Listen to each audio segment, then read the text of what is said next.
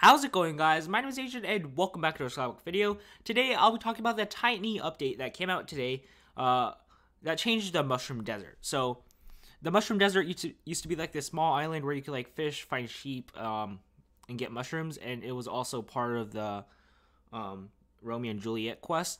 But now they have changed it and they have turned this thing into a giant massive island. It looks massive, but yeah, it is massive, and there's like a giant underground cave too. It is massive, but they didn't really add anything new to it except for a couple NPCs with like quest lines that you can follow and get rewards and stuff, I guess. I'm not here to show you that because it's kind of boring to do them. Like one of them takes like a ridiculously long time to complete. But the house I'm standing on right here on top of this mountain is home to this guy. If you want to like this guy, I don't know, sells axes, I guess, so you could just come to him if you want some axes. But yeah, the Mushroom Island update is pretty small, but the island is big and it's actually fun to explore. There's a lot of NPCs, like a treasure hunter right here. This guy, he asks for treasure and stuff, and then if you go over to the desert, you can find like a guy with sheep, and there's like a guy who wants you to kill things for like rewards. So all that fun stuff. I'll be linking the patch notes in the pinned comment and the description.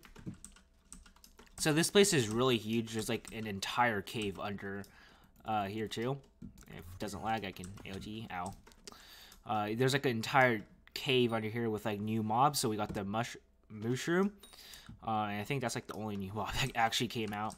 Yeah, they added a couple new fairy souls. I'm pretty sure they added 5 more fairy souls, so that's an entire new upgrade you could get. This is a sheep NPC I was talking about earlier. I guess he needs you to shear sheep for his quest. This is the hunter, and then she tells you to go find a trapper or something.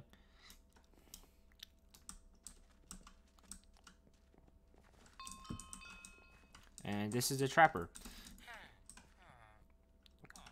Yeah, he asks you to collect pelts. And you can buy stuff with pelts for tier 12 minions. I'm actually get these tier 12 Bella minions. They look kind of nice, but they require 75 pelts, and I'm pretty sure it's really hard to get 1 pelt. So these tier 12 minions are going to be a grind. These tier 12 farming minions, but they'll be worth it in the long run, I guess. So that was the video. This is just a really small Mushroom Island update. If you want to check everything out, again, I'll link the patch notes down in the comments and the description if you want to check out like Master Mode 4.6 and stuff, and some new changes to like your inventory and stuff. So yeah, that'll all be in there, and you could go check it out. If this was helpful, like and subscribe, and I'll see you guys next time. Bye.